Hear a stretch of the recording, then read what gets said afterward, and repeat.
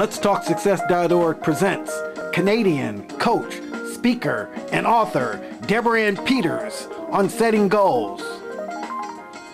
Trend coming back. How does that sound?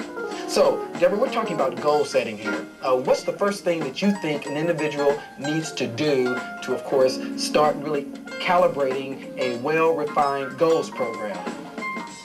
They need to allow themselves to dream. I believe that when you dream something, it is because you're capable of doing it and achieving it.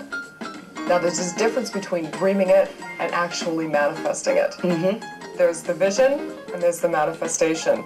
And for many people, the space in between is grand. It can be as grand as the Grand Canyon and they can feel like they can never do it. Or it could be real small leap. And in between there is a level of faith and a level of desire. So in setting goals, you have to want to. I'm not going to be able to say to you, okay, LaSalle, we're going to set some goals for you today. And I would like that. Please. But maybe you wouldn't. Let's say you wouldn't. Humor me. Okay. And you would say, no, I'm not interested in that. My life is fine. Don't bother me. It's like, okay, then you're just not ready.